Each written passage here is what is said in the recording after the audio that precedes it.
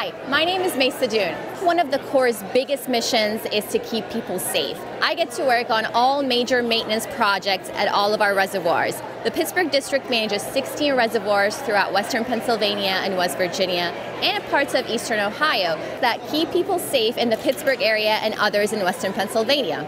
I think young girls who ask questions about how the world works are the future women of engineering. For instance, you're crossing a bridge and you ask the question of how is this massive structure being supported by different anchor points? How did they build this on top of a water body? Asking these type of questions when you come across them, that fuels curiosities that eventually leads you into wanting to learn more. And engineering is all about learning how the world ticks the way it is and why it all works together.